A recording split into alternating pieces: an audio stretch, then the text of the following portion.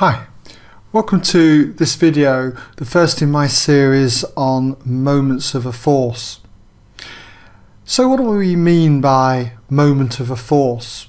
Well, the best way I can describe this is if you take a ruler and say place it on a smooth table, then if you just put your finger on the end here, let's just say this is my sketch of a hand here, you put your finger at some point on the end here, and then what I want you to do is just say push in this direction with the other finger.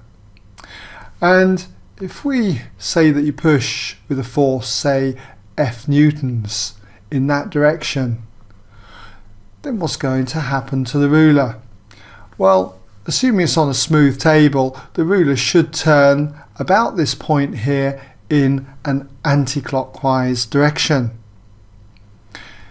Now, if you apply this force here at a distance d meters, say, from the point that we're turning about, where you've got your finger, then if we multiply F by d, the force by the distance, it gives us a measure of the amount of turning force that we can supply relative to this point here, which I'm going to call O.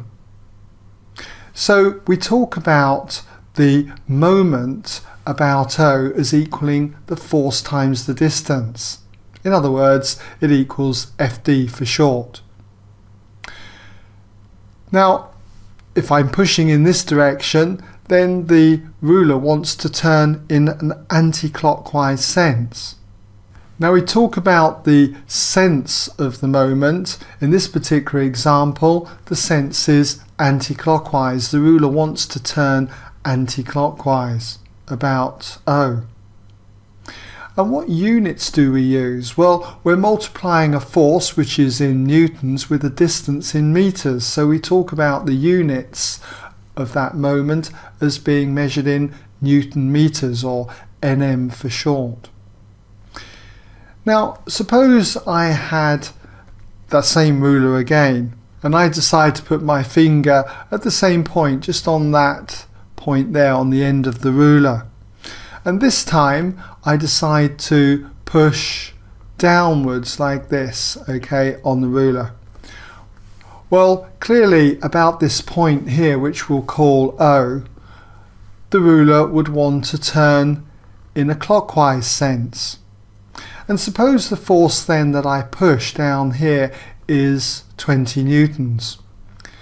And the distance, the length of this ruler from this point here to here, it's say a 30 centimeter ruler, in other words 0.3 meters.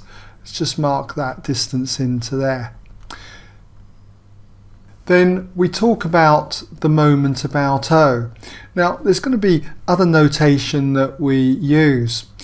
Instead of writing moment about O, which you can do, it's quite usual to see this notation, M for moment, and then we put the point that we are doing the moment about in brackets.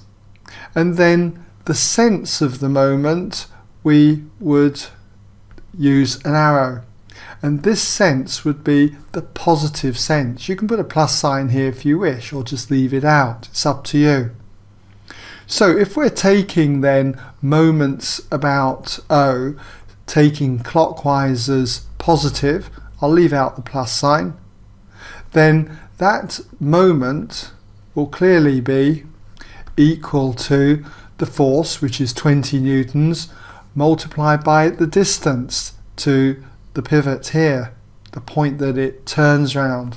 So that's going to be 20 multiplied by the distance, 0.3.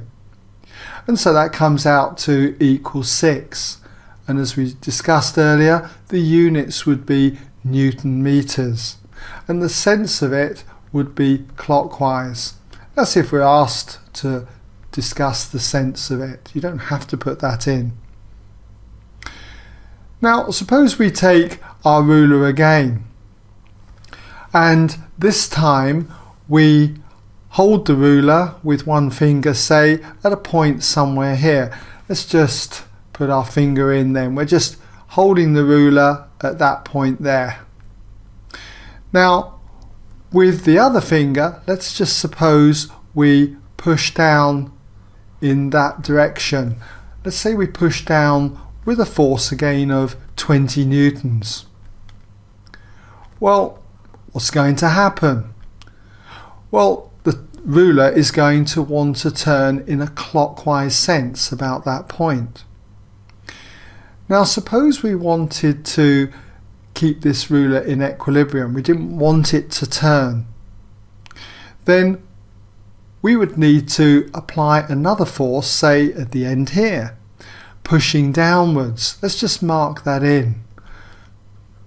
So you'd need to get somebody else to push, for instance, in this direction in order for that not to rotate about this point here, which we'll call O. Alright. So for this ruler to stay in equilibrium, then the total moment about O must equal 0. And this is a very important point that we'll discuss in other examples. So let's just put some distances in. Let's just suppose that the distance from the 20 newtons to this point here is, say, 10 centimeters or 0.1 meters. And let's say that this other distance here is the remaining 0.2 meters. Okay? So when it comes to working out what F would be, the force needed to keep this in equilibrium, we know that the total moment about O must be equal to 0. So to do problems like this, we would tell the reader where we're taking moments about, which in this case would be about O. We can set up a positive sense. It doesn't really matter whether we go clockwise or anti-clockwise here. And I would strongly suggest that you experiment with this. I'm going to choose clockwise as being positive. And if I do, then my equation would be the moment of this force about O would be the force 20 times 0.1. And because the ruler would want to turn in a clockwise sense, if I look at this moment, it would want to turn about O in a clockwise sense, then this moment is positive. But now when I come on to the moment provided by this force of F newtons about O, this force would want to turn the ruler anti-clockwise about O. So it's in the negative sense now, because remember I've chosen clockwise as positive. So this will be minus the force times the distance to O. So that'd be minus F multiplied by 0.2. And so this is the total moment about O. But because it's in equilibrium, that total moment will be equal to 0. So it's just a question now of solving this equation. So I leave it up to you, but if you did do it, you're going to have 20 times 0.1, which is going to be 2, and then minus 0.2 multiplied by F, 0.2F, and that equals 0. And so if I rearrange this, just add 0.2F to both sides, I'm going to get 2 equals 0.2F, or 0.2F equals 2. And now if I divide both sides by 0.2, I therefore have F equals 10. Okay? Now, do experiment with this. Just do this the other direction. Anti-clockwise is positive. It wouldn't make any difference to your answer. All that you should get is that F times 0.2 minus 20 times 0.1 equals 0. It's just that this becomes minus, this becomes plus, and it equals 0. Still, when you rearrange it, you're going to get exactly the same answer. So it doesn't matter which direction you decide to take as positive, as long as you stick to it throughout your equation, you will arrive at the same answer. Okay, well, this is a very short introduction then on taking moments, about a point and the definition of what a moment is. But in my next video, what I'm going to do is start to take this further, where we look at balancing, say, a ruler, a rod, on a point.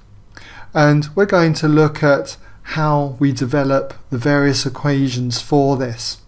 Okay, so I hope you found this useful, and if so, that you'll continue to look at other videos in this series on moments. And the best place to look at all my videos is on my website rather than my YouTube channel.